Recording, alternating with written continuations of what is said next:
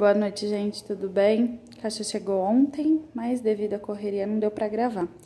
Pedidinho pequeno, que devido a essa fase que a gente tá passando, o pedido mínimo foi reduzido. Mesmo assim, vem o brinde. Estão mandando também, reforçando os materiais de trabalho, que são as vitrines. E vamos lá, tá? Começar pelo brinde. É a tigelinha Sensação Girassol 600 ml, maravilhosa. Eu tô gravando pela câmera do celular agora, que todo mundo tá me falando, como que eu posso dizer? Sugerindo, tá? Porque minhas gravações ficavam muito estreita na tela, pra quem já abre direto pelo link que eu mando. Então, vamos ver se agora melhora, tá bom? Vai ficar mais pesado, não vou salvar no celular, mas vamos que vamos. AVP. Vou jogar aqui. Aí veio um kit da de mães, que é a 4 atual, e um da 5, 2 da 5, só que um hoje eu abri porque eu sou curiosa. A gente é, né? Consultora. Quer saber? Já é pra falar pros clientes.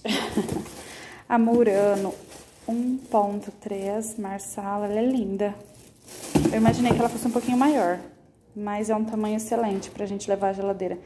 Que às vezes se é muito grande e as prateleiras da geladeira são estreitas, aí não dá altura. Tá bem legal. É da minha querida Sheila. Café, gente. Essa peça é, assim, linda. Olha isso. Maravilhosa. Eu tô gravando aqui fora porque lá dentro o baby tá lá, né? E aí, vocês sabem, né? Ela é bem maior do que eu imaginei. Pesadona, não abri, mas já tem outros vídeos por aí, tá? A de café bistrô, que é que coloca o filtro. Vem o filtro e o medidorzinho.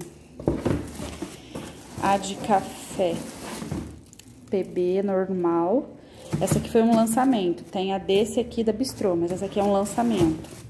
Esse é adicional do filtro. Ofertas da hora. É com... Cadê?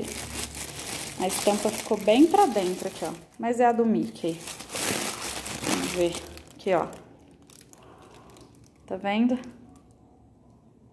É a do Mickey, enfim. E a de ursinho. Tá bom? Foi só isso. Eu pedi também uma pazinha pra cereais, que veio no rosa quartzo. Me surpreendeu que tava vindo só no azul. E os medidorzinhos de café no preto, que é ótimo, né? Bom, foi isso. Então, vamos continuar a hashtag do Fique em Casa, gente. Vamos preservar.